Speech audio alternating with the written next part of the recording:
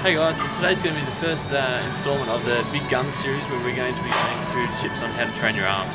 Here we are with a barbell bicep curl. Okay, so this is going to be the main compound movement. So you're going to do this one first in your bicep workout. Okay, because that's going to be able to cause most stimulus because you can use the most weight. The next exercise is the preacher curl. Okay, so this is where the bicep is in the flex position in front of the body.